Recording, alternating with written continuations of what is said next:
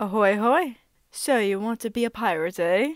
Well, you have come to the proper place. Renaissance Fair season is starting soon, and I thought it'd be a good time to talk about pirate costuming. I'd say I'd have pretty good credentials for this. I've been dressing like a pirate since I was a kid, but I've been doing pirate costuming as a serious hobby for over a decade. Maybe you want to put together a authentic pirate outfit for the RenFaire, or a good pirate cosplay for the next convention, and you may not know where to start. Well, I hope you choose me as the one to help you find the style you want and to get a good kit started.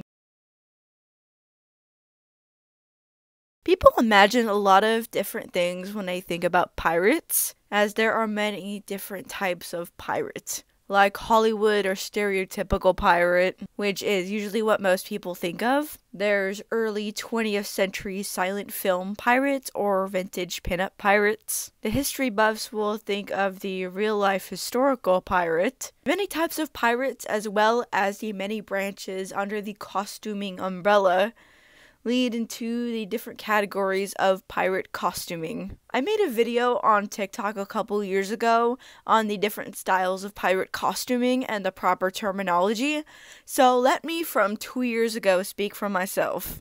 I feel like that one of the first things to think about when you're about to put together your pirate outfit is what style of pirate you want to be, or at least to kind of know what's out there, as well as the proper terminology.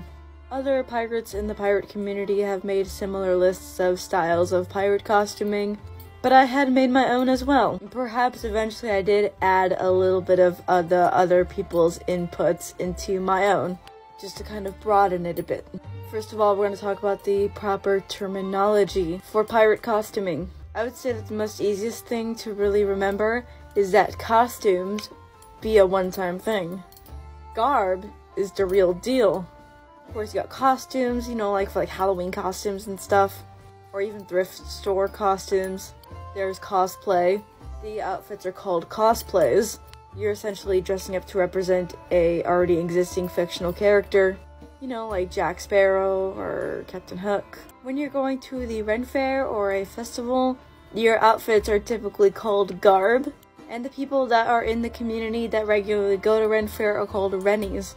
And of course, there are reenactors or, living history people that will call their stuff either garb or kits. Kit is just another term for outfit. They'll sometimes also do fairs and festivals, but they also do encampments and excursions and stuff. Anything living history related. Now here are the actual costumes themselves. I'm gonna try my best to use my own examples. However, some of them I may have to pull off of the internet. First, we got the Halloween costume.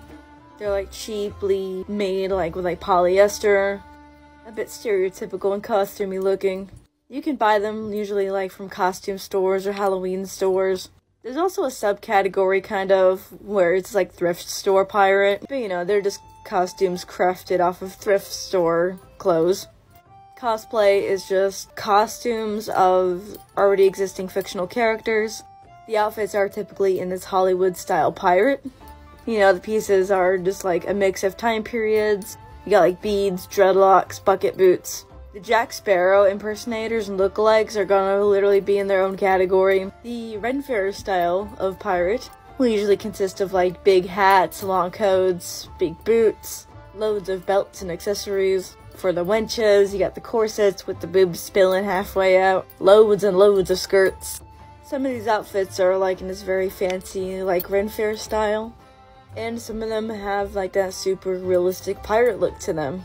A lot of RenFaire pirates will also have a lot of iconic RenFaire accessories, like tankards for drinking, furry tails, and my favorite, the pins.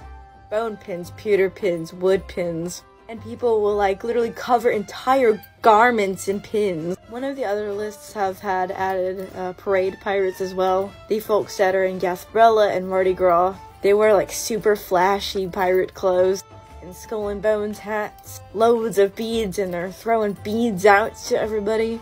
Lastly, we got the historically accurate pirate. The way that pirates really looked, which are looks that most people may not recognize. Most people, when they envision a pirate, they'll envision something like Jack Sparrow, or like long frock coats, tricorn feathered hats, and boots. A historically accurate pirate will look a little more something like this. That, like I said, is worn in something more like living history or reenacting. Also, you don't have to stick with like one specific look. You could throw in inspirations from any of them into your outfit, into your garb. For me, for example, the baseline of the outfit is just like realistic female pirate, more like masculine looking, somewhat inspired by the story of Mary Read. I also have RenFaire inspired accessories, some Jack Sparrow inspired accessories and makeup. I kind of just do my own thing, but I still have it rather consistent. You can literally do anything, like, just have at it. I don't have much to add to that, though the only thing that has changed is I finally got at least a little bit of gilding and reenactment experience. So I could speak a little more on that, but not right now. Now that we've gone over the different types of pirate costuming, we're going to go over the different ways to build your costume, garb, or kit. The first way to build your garb is to source your pieces. In other terms, buying or assembling your outfit. This is something essentially more beginning costumers do, or people like me who just suck at crafting. It's best to explore what's out there and collect parts of your garb. I actually found it best cost-wise to collect different garments over the years instead of spending hundreds of dollars at once on a kit. And it's okay to start small too. Just know, if you buy a bagged costume, then it's a Halloween costume from Party City. And if you buy pieces online, especially from something like Amazon, pay attention to what you're buying. Look at the reviews and customer images. Make sure it's going to be something of quality. Some good things have come out of Amazon and eBay though. Etsy is really good as well. It's a little more on the pricier side, but you are supporting artists and small businesses. There are also many different websites that exclusively make and sell pirate or RenFaire garb and historical clothing. I'll put up a list on screen of the many of these websites I have found. I highlighted the ones I bought from. You can also find pieces for your garb in person as well. Costume shops are good places to find garments. No, I'm not talking about the once-a-year pop-up Halloween stores. I'm talking the year-round costume shops that'll likely have theater or RenFaire quality costumes and garb. They're not around everywhere though, so you'll have to look it up and see if there's one in your area. Thrifting is also a great way to assemble your garb, especially on the cheap. It's a good start for many beginners and also a great start for younger people as well. It's also a good way to get creative if you don't know how to make a whole garment yourself. I've taken a button-down shirt that I thrifted, cut off the sleeves, collar, and the bottom of the shirt, seam ripped the front pocket off, and sewed the edges, and huzzah!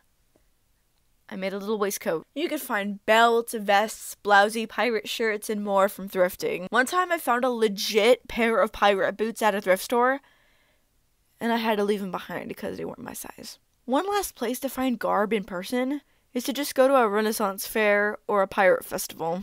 They have dozens to hundreds of artisans selling garb and accessories. Like Etsy, it's a little more on the pricier side, but again, you are supporting artists and small businesses. Just remember that even though it looks easy, sourcing is just as much of a skill as sewing, leatherwork, metalsmithing, and more. It takes a lot of practice.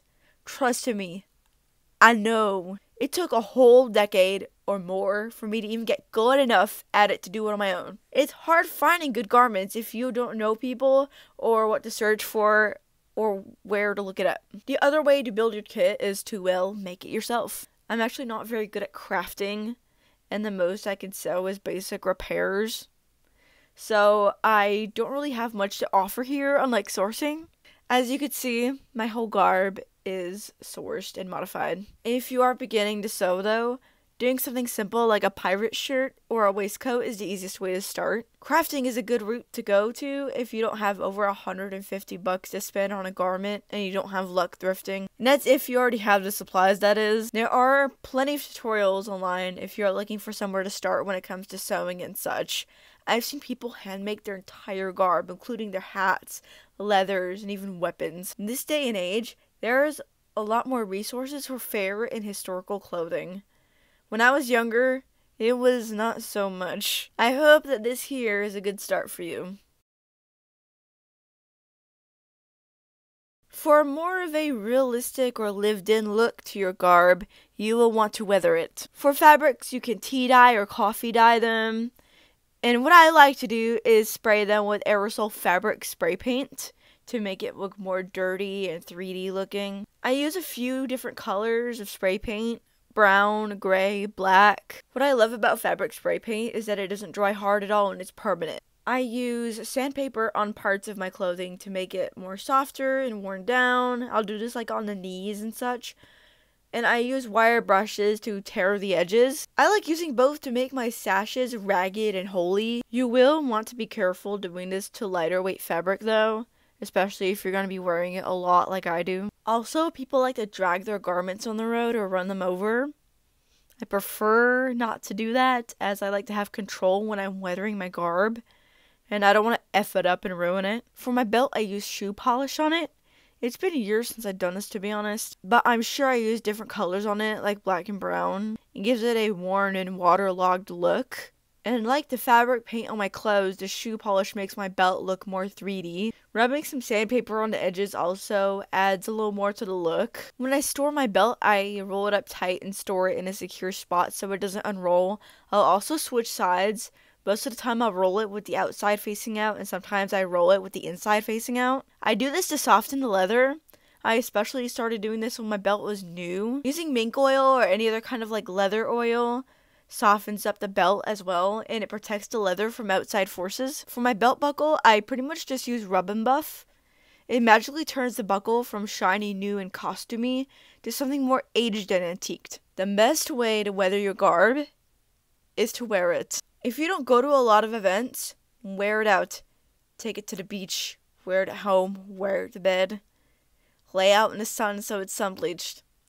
Live in it so it looks lived in. I know this is not for everyone, but for me, I'm not totally afraid to get dirty when playing pirate. I've been in dirt, sand, mud, rain, oceans, rivers, creeks, lakes. I've slept in it, especially when camping at fair. I have unfortunately puked on it before. That was fun. My garb is not disgusting, I swear. I wash it. But most of the weathering on my garb is actually natural. Like, only 30% of the weathering here is artificial. Yes, parts of it are falling apart, and I constantly have to mend it. And I'm gonna have to retire some pieces and upgrade eventually. But that's how people tell me, damn, looks like you walked off a movie set. One of the biggest things to stay away from if you want good pirate garb is polyester. Polyester is a more modern material and it's synthetic. It's something that Halloween costumes and even some cosplay costumes are made out of. Polyester can also get very hot, itchy, and uncomfortable to wear, especially if you're going to an outdoor event like a RenFaire. Staking with more natural materials like cotton, linen, and wool is more authentic and period correct, and it's a lot more comfortable to wear. This one is more personal for me, but when choosing a color for pirate shirts, I prefer natural rather than white. It looks less new to me, and it skips the tea dyeing part. But you can get a white shirt and still work at it to look weathered. Some people also like the fancier or neater look, so it doesn't matter as much to them. And I mean, like, the fancy shirt I have is white, so this is just my aesthetic though. If you want to go for more of a historical route and research what pirates really wore back in the day, the best way to look it up is to search for what did sailors wear in the 16 to 1700s, rather than what did pirates wear. Because pirates were essentially sailors, and that's what real life pirates dress like. If you just put in what did pirates dress like, what did pirates wear, then you're gonna get something a little more like fantastical, like stereotypical, or some Hollywood stuff or something like that. Or something that is said to be the truth, but it's not totally based on it. So searching up specifically more like sailor fashion would give you a little bit better results if you're looking for absolute historical authenticity. First, we got my hat. This hat is very special to me because I got it at my very first pirate festival when I was 14. Unfortunately, I don't really recall what vendor I got it from, and the pirate festival never returned from the lockdown. I also have this hat I got from the RenFaire. I wear it with more of a fancier outfit. Then we got the shirt. The shirt is what I naturally wear for my garb. It has obviously been very weathered both artificially and naturally, and it has been mended a lot. It's made from Vagabond imports, which seemed to shut down when the lockdown started, so these shirts aren't made anymore and are harder to find. This laced shirt is also made from Vagabond. This here is the roughly shirt that you see on all of the Pirate Core aesthetic boards. It's made by FW Creations for all on Etsy. As someone who usually goes with more of a regular look, I definitely love going for something fancy once in a while. 3 of my waistcoats are from Pirate Fashions. I had to weather them a bit, but they're nice and simple. I like the corsetting in the back too. I also have this furry one. I was given this at a fair, so I'm not entirely sure who made it, but I wanted to show that off. This vest is made by the Alter Egos Bazaar. This is not part of my normal garb, but I like this as an alternative RenFaire outfit for an extra day. I also wear this a lot during the holidays as it screams Thanksgiving and Christmas to me. I just also wanted to show this off. This is my young Jack Sparrow waistcoat. It's from dresslikeapirate.com. I've had it for several years, so it is definitely lighter than it was when I got it. It also got hemmed. Very crappily done, I should say. I have this short jacket from Townsend. And then I also have this coat I got from the year-round costume shop in my city. I also have a few cloaks I got from fairs. I don't wear outerwear a lot, as most of my fairs are too hot to wear them at. I actually wear them more on cold nights. My black necktie is from Townsend. I was initially inspired to add this by the portraits of 1700 sailors. My checked neckties are from Quartermaster General. I love them as they fit perfectly with my 2 main kits. I got my sashes and bandanas from the Pirate Dressing, which their shop is on Amazon. I've also seen a few of the bandanas and sashes at one of the year-round costume shops. I like them because they're pretty light and easy to wrap. They aren't super thick and super hot to wear, and the sashes are pretty easy to weather. This is something more RenFaire style, and I wear this more casually, but I wanted to show something more feminine in this video. I don't remember what website I got it from. I'll put the name of it on the screen. My belt is from Pirate Fashions. This is definitely an original from my young Jack Sparrow days. It looks really good after being weathered. I also got this cool decorative macrame belt from thrifting. All the accessories on my belt are from different fairs. The frogs are from RenFaires. To explain, frogs are used to carry stuff on the belt. I have 2 tails. One of them is from an anime convention across the country, and the other is from a RenFaire. The keys are also from a RenFaire, and the rope is from like a Dollar Tree, Michael's or something, I don't remember. My 2 pouches are from Ravenswood Leather. They hold my most valuable possessions. My tankard is from Townsend. I also got my flask and flask holder, which I got from a RenFaire. Those are a little more important for fair rather than with my garb. I have a few different knives. I usually get them at fair. I have a small collection of pirate flintlocks. Most of them are Denix replicas. This one here is actually real.